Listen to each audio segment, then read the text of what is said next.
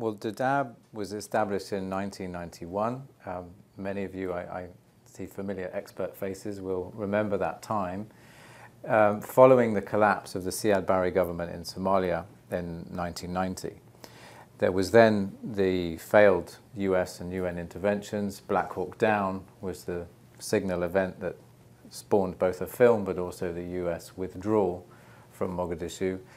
And the country spiraled further and further into civil war and has pretty much continued in that vein ever since, with various flare-ups at different points, resulting from the Ethiopian invasion to the rise of al-Shabaab, and now a kind of fragile peace in Mogadishu, but still conflict in other parts of the country. And that initial camp was 3 towns, each one about 30,000 people, and they were arranged in a kind of hemisphere around the town of Dadaab, which is a small sort of dusty outpost in northern Kenya, 70 miles from the border with Somalia.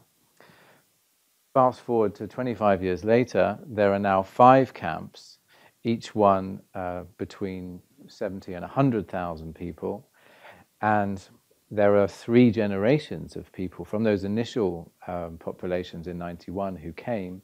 There's a character called Tawane in the book, who's a person, not a character.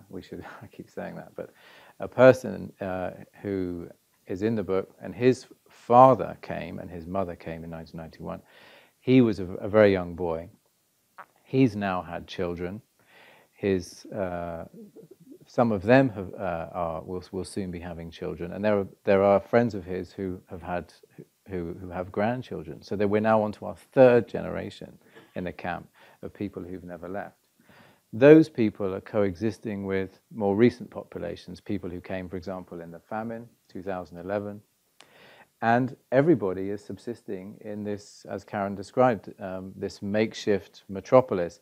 And of course, we've all seen the images of these grids of tents laid out, these kind of crazy aerial photos that suggest the scale of the place. But that's quite easy to picture. But what's hard to picture is the daily life that's going on within those grids. The people coming and going, making a living, working in the market, collecting their food rations, falling in love, falling out of love.